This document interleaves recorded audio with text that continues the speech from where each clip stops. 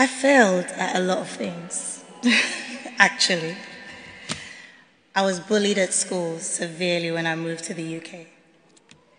I ran away from home a few times. I was suspended a few times from school.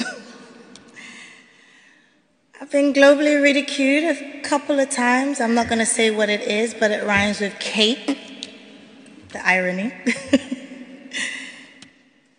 And I also failed principles of finance at this very university when I was graduating.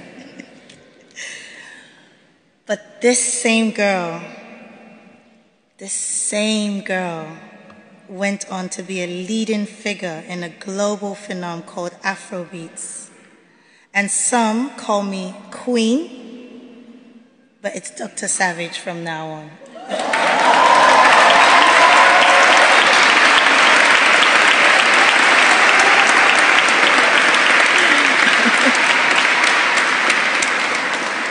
This same girl also went to graduate with 2 degrees.